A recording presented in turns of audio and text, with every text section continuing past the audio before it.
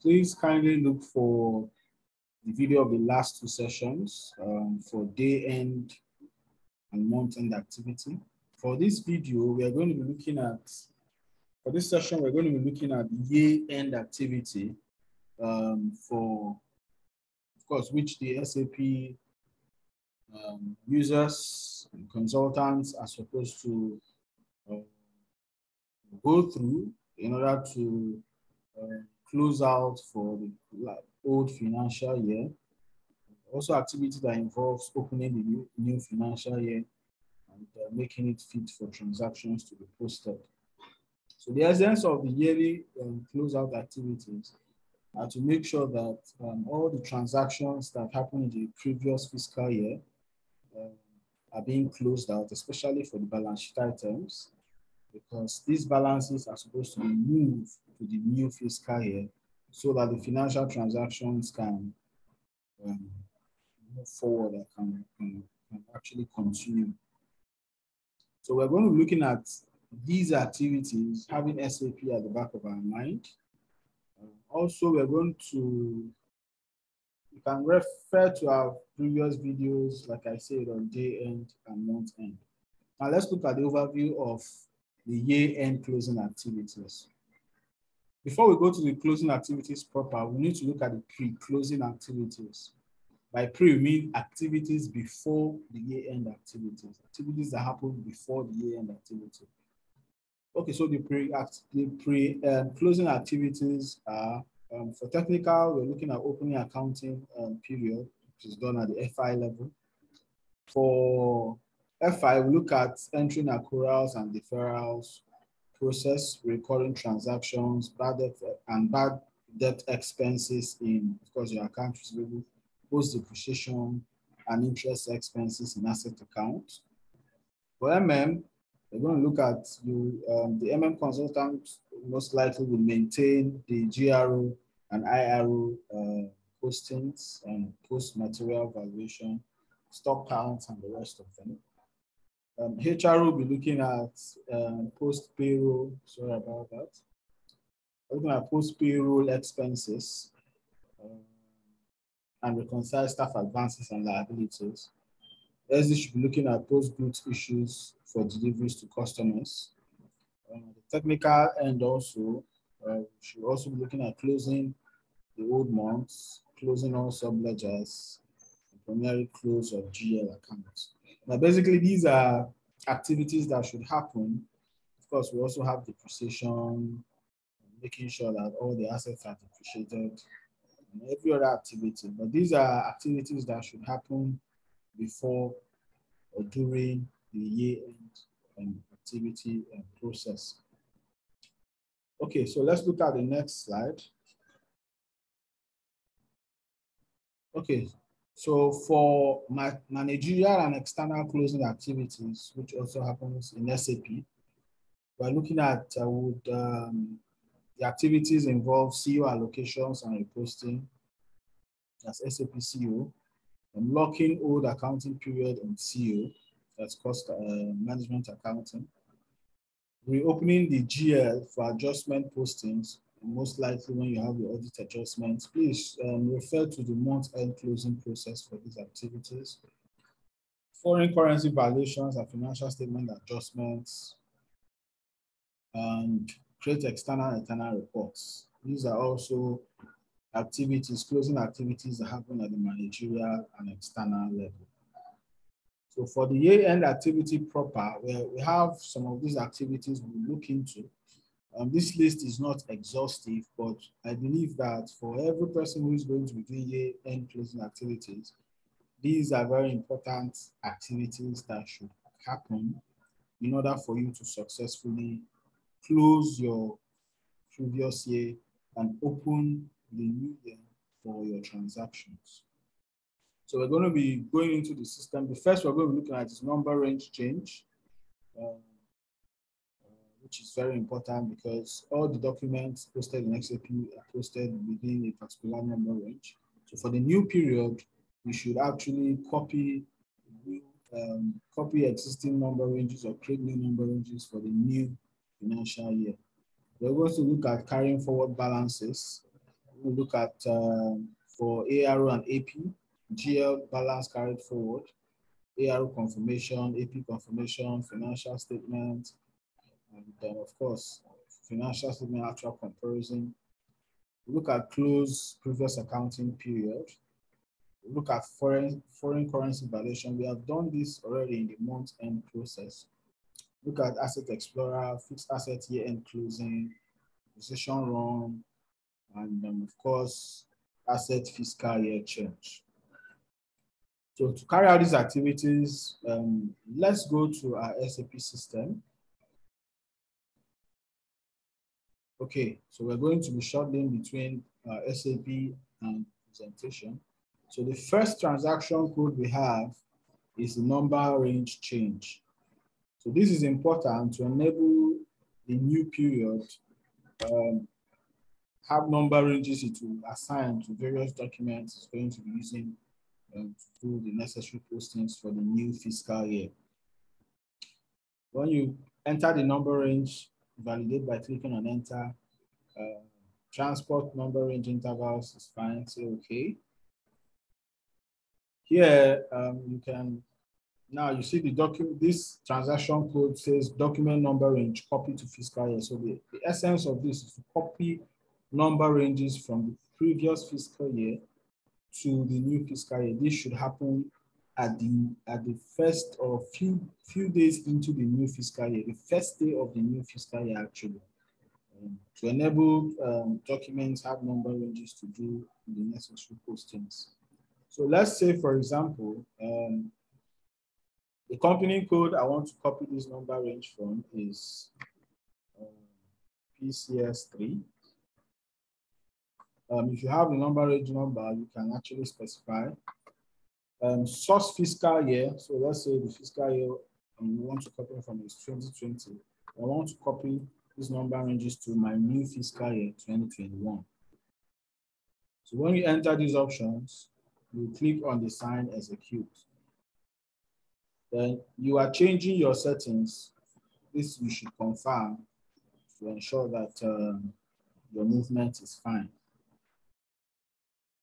And, because this activity requires some back-end run, requires some time. Now you can see that this number range copy to the new fiscal year was successful.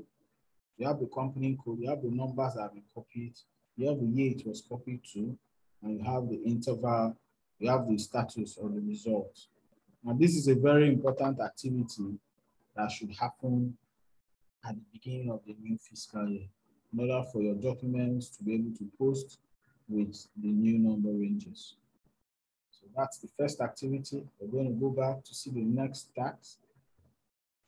Next task is to carry forward balances. And of course, this is also very important. In order for you to successfully begin your new fiscal year, it's important that balances are being carried forward. They are being closed out at the old fiscal year. And before this activity should be done, it's important that all closing activities have been successfully done. You have to verify the accounts payable, you have to verify the accounts receivable, verify customer and vendor balances, post your reconciliations, perform the necessary verifications you need to do for your AP and for your customer and vendor accounts, and carry forward the balances. So the transaction code to carry forward balance is F.07. Just going to go to our SAP system. F.07. You can enter.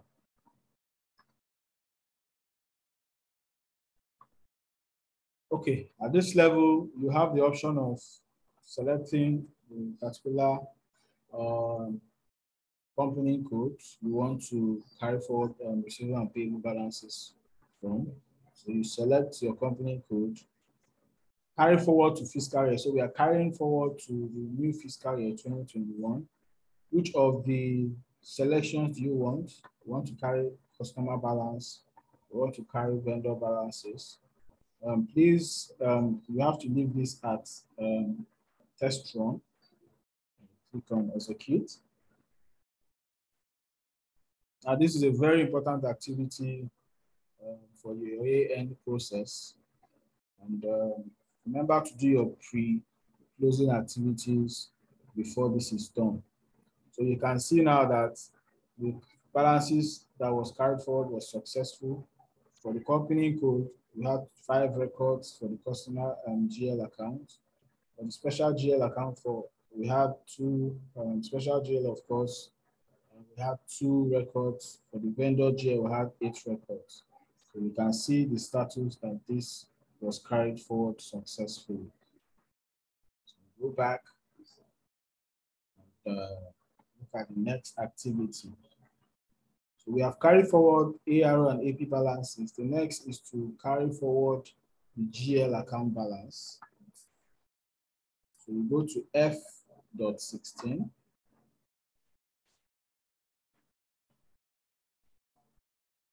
Let's go back. F.16. You can enter. Now, of course, select the ledger you want to, that you're picking this information from. So we are using the leading ledger, which is OL, just a second. The company code, we can use PCS3. Leave this as test run level. We are carrying forward to 2021. Then you click on execute. Okay, so let's see this. We have done one of this before.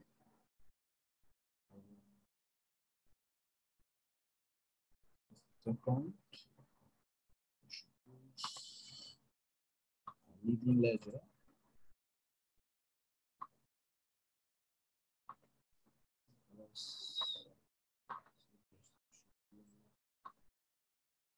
One of our ledgers. So please, this should be your leading ledger. I guess I'll have to check that configuration. Leading ledger is OL. Okay, so you can see that the log was successful. It's on test run. The fiscal year for the balances to be carried forward at the GL level is 2021. Company code, balance carried forward successfully completed.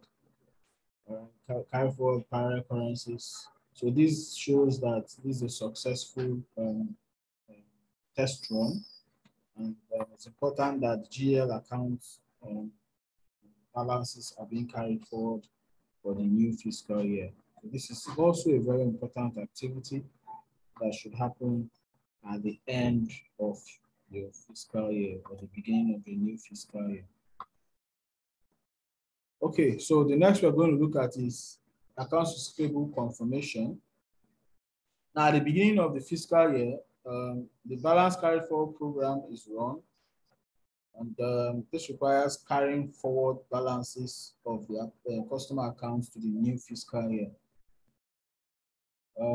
Actually, the posting periods of the old fiscal year are blocked, and the special posting period for the closing for the closing period are open. So remember, we have in SAP we have about 16 periods. 4 of them are special periods. During this activity, the first 12 periods, which are your calendar year, are actually closed, and the special periods, which are 4 periods, are actually opened. Okay, now the balances for of course, that we hope to do your confirmation for are then confirmed. The essence of this basically is to send this confirmation to your customers, because at the end of the year, they need to agree with you on what their balance with you is. So let's say you have a customer ABC and you have an account with him, and you are supposed to, the essence of this is to send a confirmation to that customer telling him that our balance with you is let's say $1,000. The essence of that is for the customer to be aware of this balance and also to do a confirmation that indeed we agree that this is actually the balance that is open. The same happens for the AP, vendor confirmation. You have to send, this actually is sent in the form of an email, a message, and the essence of that is to for both parties to agree on what their balances are. Now you can run reports using SAP F130D for your customers or SAP F130K for your vendors, or probably use the transaction code F.17 and F.18. For this to be visible, you can run the following, you can choose the following procedures. You can do a balance confirmation with this transaction code. You can do a balance notification. And of course, you can also run a balance request. Okay, now for each company code that this transaction is run for, the report output could be a checklist or an error list. So you could actually open up, when you run the particular report, you can get the checklist of the necessary balances that are due, or you can actually have an error list. And of course, in order for this to be successful, you must specify at least one address to which the balance confirmation should be sent in your company code. So at the company code level during configuration, that company code must have an address for which this balance confirmation will be sent. It's very, very important that this configuration is done, except or else you're going to be having an error list. So let's run the first confirmation F.17.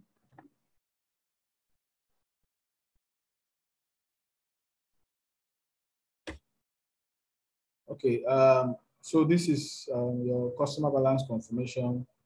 I'm also going to introduce you to the concept of variants. Variants are predefined settings, predefined conditions that have been set when you're actually doing your postings in SAP. If this transaction is a regular transaction, or if there's a particular standard for which the organization wants this report to be displayed, you can save them in variants so that when you want to process them subsequently, you don't need to enter all those specifications. You just get your variant and run your report. So I'll go to this icon called Get Variants. You can also save your own variant. It's very, very doable. I have a variant here called Kelly 0.17.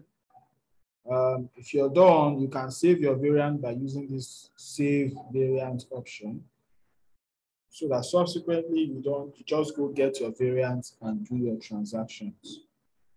So this is my company code. Enter the reconciliation key date, which is the end of the year. For further selections, you can select for an individual customer, you can select for a one-time customer. Also, let us also display zero balances. Your master records, the date should be unlimited. Sort variants for correspondence. We're using K3. Click the option. You're going to see other options. Click the drop down. So you have sort by postal code, sort by account number, sort by document number. So I'm using sort by document number. Also, for line item sorting, I'm sorting for this document using my document date and document number. Line item is done at the customer master data level. Okay, so the date of issue, you can specify the date of issue. Then please select no reply, since we're not sending any reply back. We're not expecting a reply back from the customer. Then you can also, it's important that for printing, you enter LP01 as the printer form. both for your form search or registration list, result table, error list, and selection. Select the printer and format LP01. When you're done, you can execute this transaction. So the essence of this is to view the balance confirmation and to be able to forward this confirmation to the customer to either agree or reject. And where there are cases of rejection, there will be a reconciliation. Necessary information should be verified and checked and resent. So that is actually the essence of this, and it's a very important activity that should happen at the end or at the beginning of a new fiscal year. Okay, so you have the balance confirmation, you have the company name, you have the address, you have the message to the customer. Then in connection with checking out our year-end closing, would ask you compare the open items listed. So, of course, this is necessary for you to close out on this. So these are the open invoices for this customer that we are sending for the company to verify. Once this verification is done, then we can move balances to the previous fiscal year. So this activity must be done before balances are moved to the previous fiscal year. So you can go to the next page.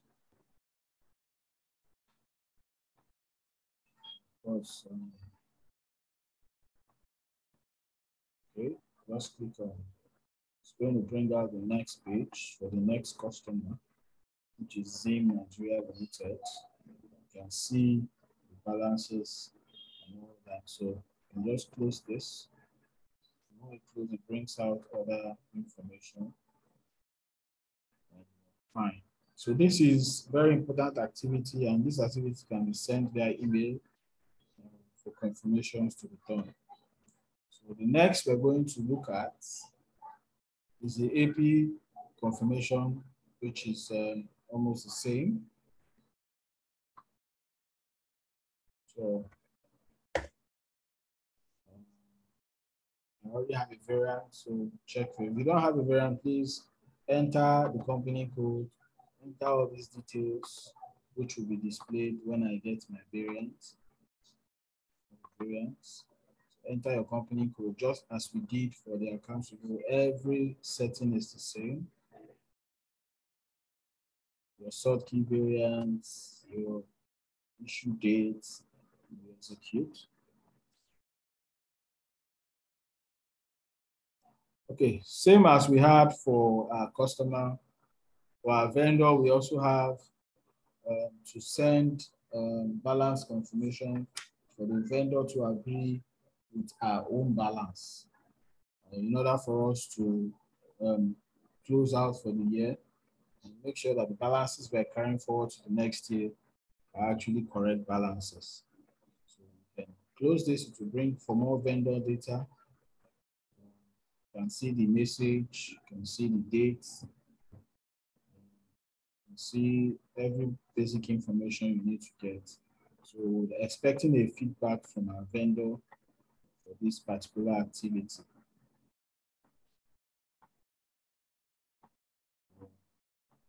the last page is done because we did not specify for a specific vendor. If you want to specify for a specific vendor, please select any of these options here. Let's say you want to see for just one vendor, confirm the company code, click the drop down and just select for new vendor. If you don't select for a specific vendor, it will actually bring out for all open vendors. When we go back, next we're going to look at is our financial statements. This is a basic requirement. At the end of every year, if the necessary configurations have been done end to end, you should be able to get your financial statements, which shows the details of transactions entered in a year or a month or a day, depending on your search criteria. Your financial statement and your current profit and loss gives you the details of the financial activities, And it's also important for management to, this shows how the business has performed, and a very important report to management to make key management decisions. So we're going to see, this is also a very important report that can be run monthly and also can be run yearly. Copy this. The transaction code is F.01, or you can use S underscore ALR underscore 87012284. Enter my transaction code and execute. Okay, you can check for a variance. If there's any variance, I'm going to remove this. Check. Okay, so you can see different variants. I'm not sure I have a variant, so I'll teach you now how to save your variants. So I'm going to enter the company code. You can use SPDC. I have a lot of them. I'm going to use that. These further selections are not very relevant for me. So I'm just going to select the financial statement version. The reporting year is 2020. The closing period is from 1 to 16.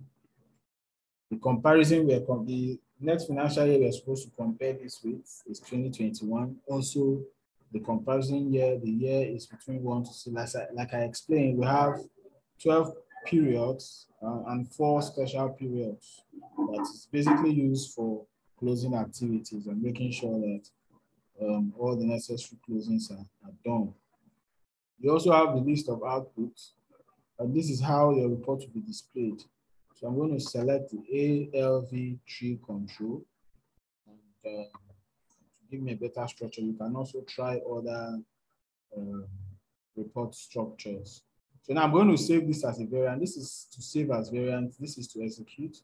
So let me save this as a variant first. So click on save. So the variant name, you can write, if I have something there already. Okay. I have something there already. So just going to save this as true.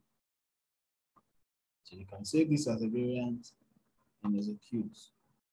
Subsequently, if you want to run this transaction, you don't need to enter these details again. Just go to get variant and you can get the information you want. So this is a structured financial statement for the year, and also the total reports, the comparison, and of course, the variance. This is for 2021, this is for 2020. For you to get to this point, of course, there should be end-to-end configurations done at the system. Please kindly refer to our video on FICO. It has step-by-step processes on how to create your financial statement version for you to be able to actually get to this point. In case you're trying this at your end and you can't generate this report, it means that the financial statement version has not been configured. So you can drill down for all your basic reports at the financial position level, profit and loss level. So you can go to your assets, current and non-current. You can view, click on drop down to see your various transactions. Very well structured. You can also go to liabilities and equity to see the breakdown of your liabilities, both current and non-current. Like I said, we have done this configuration. That is why it's been displayed. So check our previous trainings for more information on how to set up your FSV. So this is part of the activity that should be run yearly. Let's say I want to run it again and I want to go use my variant. So go to get variant. Remember, we have saved the variant. Say, okay. I think you should just go down. So you can see the variant here. Just double click on it to populate the information you've already saved and execute. So you can, for most of your documents, you can now see that this is coming in another view. And because the structure is on ALV grid control. So depending on your list layout, that's the feedback you're actually going to get. So we're going to go back, see the next yearly activity that we can perform. Okay, we're going to look at the financial statements actual comparison. This is very good for analysis. This is very good for analysis. So I'm going to just run this transaction code. So in case you want to check actual comparison between various different periods, it's a very important transaction code to run. And it will give you that insight you are actually looking at getting when you want to compare financial statements for different periods using their actual activities. It's quite okay. So let's check if there's a variance. Okay, I have a variance, so I'm going to just select the variance. The information have already been populated. You can see the fiscal year structure. What did we do here? We enter the currency type, enter the company code. You have other criteria you can enter, but these are not very important for me. You can even check at cost center level and at profit center level. And when you're done with this, provide the leading ledger, provide the fiscal year for which you're actually going to the actual for the actual fiscal year which you're trying to display. You can also, for the one you're trying to compare, you can actually enter the fiscal year for the other period you're trying to compare with your actual fiscal year. Click on execute. Then of course you have your layout. So the output you're going to get will depend on the layout type that you have selected. So we actually executed this. Remember, we got this from the variant we have already saved. The previous topic I actually showed you how to save a variant. So you can see this is comparison between two periods. Just similar to what we had previously, but this is in another view. And you can see also the drop downs. They are no longer in folders, they're actually in drop downs, which you call the drill down reports. This is also a very important activity, very important information to view. You can actually check for this, navigate through different centers. If you double click on, okay, I think this is profit center, to give you this report based on profit center level and all that. So just a second, I think the system is going on a break.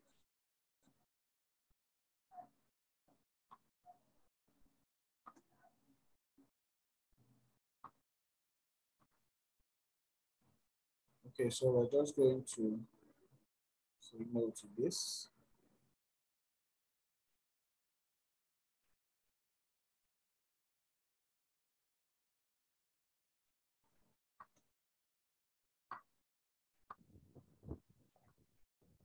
Okay, so we are going to be looking at the next thing, those accounting period.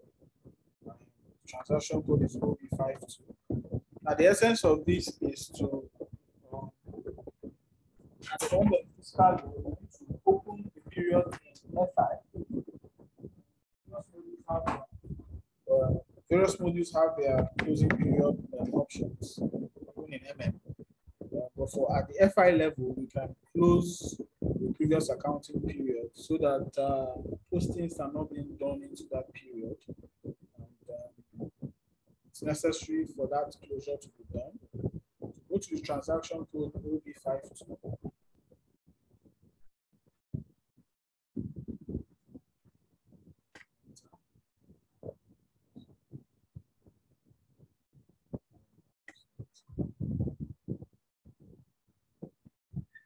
This is also a month-end activity.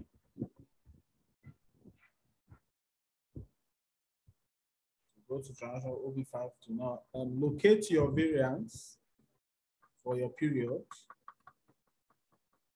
Come down, you're going to see for mine is SD01. So you can see that these periods are actually opened. So, and you have for different assignments for assets, customers, vendors, materials.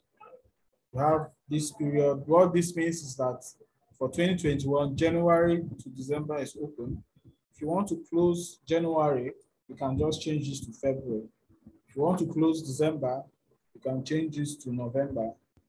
So any range that does not exist would mean that it is closed. This is how to close. If you want to close a year, change the year to 2022, then that year is closed. That's how to change and close. Of course, these are your 4 remaining periods that is used that will be open when the first 12 period is closed. So I'm not going to save this. I'm going to say no. So that's how to open and close your period at the FI level. Of course, the next we are going to look at is foreign currency valuation. Please check the yearly, the monthly training for this. Very, very important that this is done. Now you carry out the foreign currency valuations before you create the financial statement for the year. Very, very important. The essence, the valuation includes, of course, the following accounts and items. It could include number 1, the foreign currency balance sheet account that is in the GL account that you manage in foreign currencies. That's one of the currency you need to do your valuations from. For the GLs that you manage in foreign currencies, you need to value those, do your evaluation of those currencies, because your financial statement is going to report using the home currency. So you need to revalue based on different exchange rate changes and some other economic activities. You need to make sure that the GL account that was created as a foreign currency is valuated. And another item you do your valuations for is for open items, for customers, vendor, and of course, the GL that is posted in foreign currency. So one is the foreign currency balance in the balance sheet, and the second is for open items, customer, vendor, and GL that is posted in foreign currencies. It's important you do your valuations for those activities. The valuation, of course, before you also do your valuation, you need to maintain your exchange rate for which you want to do your valuations for. Now, the requirements for some of the requirements for your foreign currency valuations is that you have to check your currency customizing, of course, in your configuration area, to make sure that you have defined the exchange rates. So you have to go to your customization and make sure that exchange rate is defined in OP rates. The next is you have to define your valuation methods. We have 5 different methods. We have the lowest value principle. We have the strict lowest value principle. We also have always valuate. We have the value only. So these are different valuation methods you need to choose. So you have to define which valuation method you're using. You have to define the expense and revenue accounts for your exchange rate difference for the valuation. Now, this is very important because based on exchange rate differences and exchange rate changes, these accounts, these GLs that have been created, the GLs that will manage, or these differences will be posted to. You must specify the balance sheet adjustment accounts for receivables and payables. These are key requirements before you can do your foreign currency valuation. Right, now a foreign currency valuation is necessary if the vendor account contains open item in foreign currency. If a customer account contains open item in foreign currency, if a GL account contains open item in foreign currency. the amount of these open items have to be translated into the local currency using the prevailing exchange rates. So that is the idea of foreign currency revaluation. And of course, at the end of the year, that has to be done in order to have the value in the local currency for reporting purposes. So let's see how, although we might not be actually doing this, but let's run the transaction code and see how we can do our valuations. So I'm going to, run this transaction code. So it's important. It's a very important month and year end activity. So here you enter the company code for which you want to revalue. CS3. Enter the valuation key date. Of course, you have to also manage the exchange rates at OVO8. You have to look at the postings for your postings selections. You have to enter the posting date, the document date. You go to open items. You need to tell the system which of the open items you're evaluating for. Are you evaluating for customer open items? You can also select for a specific customer. Also for GL, you can specify that you're evaluating for GL account balances. Of course, we have not assigned, like I said, this configuration has not been done. One of the criteria is that you have to define your valuation method and the valuation area. So, of course, we are going to have this error because we are here to do this stuff. So the idea is to show you, actually guide you on how to do your valuation. You have to define your valuation area, your valuation key, select any of the options that you want to value for, and execute. Of course, you need to select your valuation area. Let's see if we have any options. Okay, I think I have one. Execute this. Okay, so no accounting principle assigned to valuation area. So this is a major configuration issue, and it's a major requirement. The essence of running this is to tell you that these requirements are important, and you have to run this activity at the end of the year. If you have issues with your configuration, you can meet your consultant to raise a request and let your consultant actually help you fix that issue. So that is the basics on revaluation. The next we're going to look at Asset Explorer. We're going to go into the fixed assets module. However, the training for FI, we have actually handled in detail fixed asset configuration right from the configuration down to end user activities. Please get that video to get the details of this for the asset training. But let's see, as part of the month year-end activity, the Asset Explorer is to give you a detail of your status of all your assets. You can select for a particular asset, put your company code, look for a specific asset, select the fiscal year that you're looking at. So let's say I'm looking for this asset, forklift. My fiscal year is 2020. Click on enter. So the Explorer gives you a first-hand view of the status of your assets, the planned values, the posted values, comparison, and the parameters. So let's see, and of course, the different depreciation areas. Get our video and you will actually get details of this training. So you can see that for the planned values, the acquisition value is this. The ordinary depreciation that have been done for the period is 4 million. The change that has been made, probably a new asset was purchased, is 2 million. The current at the year end, the current value of this asset is about 6 million. We go to the planned values. It's actually going to show you, depending on your depreciation area, it's going to show you the planned values for your depreciation. the posted values actually. So if you check here, you're going to see that this has not been run.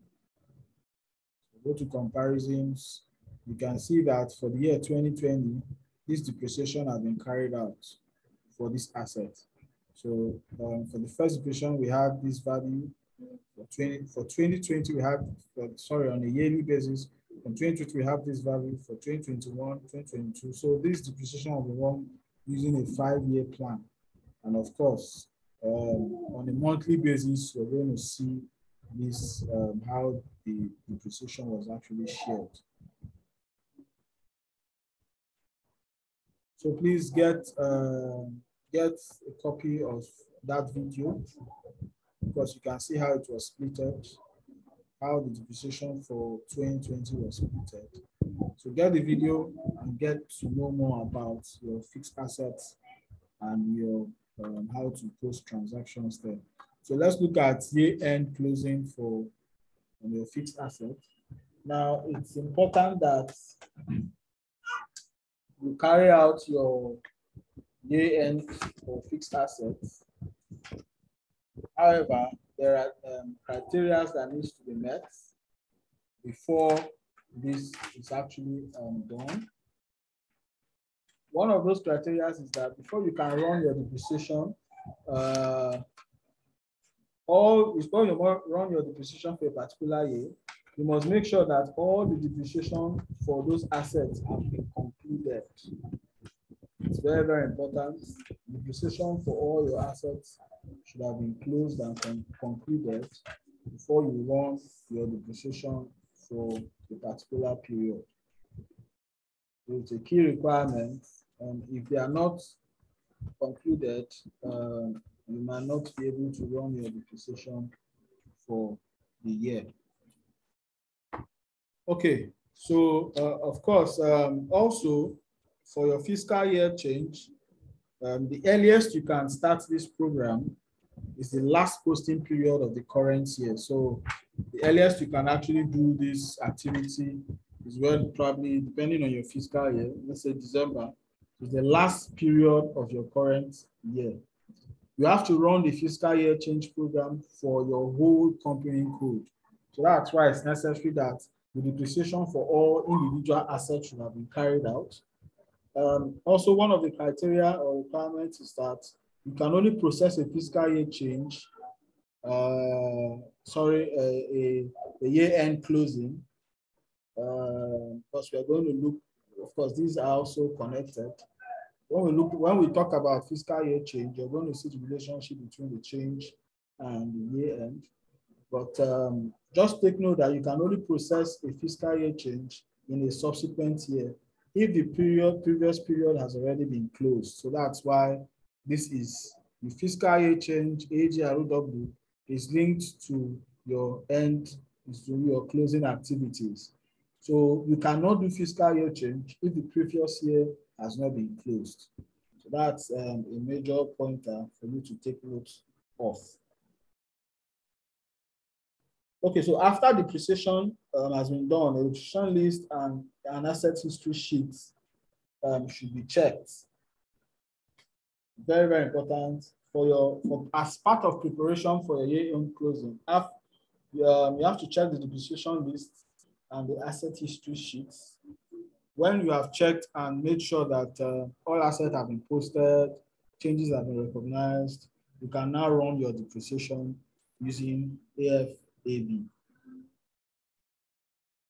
Okay, now if the final result of your depreciation is not satisfactory, you can actually carry out a depreciation simulation where you can make necessary adjustment postings. So these are very important pointers that you should take note of. Now, like I said, the major requirement for you to do your year-end closing program is that depreciation and asset values should have been posted in full in the previous year. So without doing your depreciation and making sure that asset values are being posted, you might not be able to do your year-end closing activity.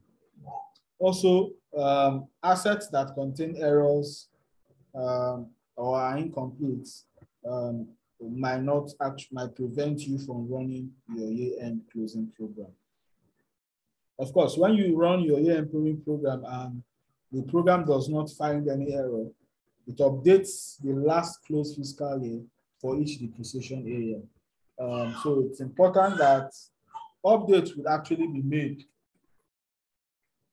Updates will actually be made when this, at a depreciation area level, when this depreciation is done. Okay, so let's go to Ajab and see this activity. So you can select your company code, select the year that is to be closed. If you execute this, of course, if I'm not done with closing out all the depreciation of the previous period, you're going to see an error that says depreciation not posted completely. So for all these assets, we need to completely post these depreciations for this year-end closing activities to happen. So that is actually a pointer. Of course, make sure that you are the test run to see that these are requirements that need to be met before you can run your. So liaise with other users, especially those in the fixed asset postings, those are in the fixed asset department, to make sure that all necessary postings are done before you can do your year-end closing. Also, year change is also very important, but this has to be done only when the previous period has been closed. So you can select the new fiscal year you want to, fiscal year change you want to happen.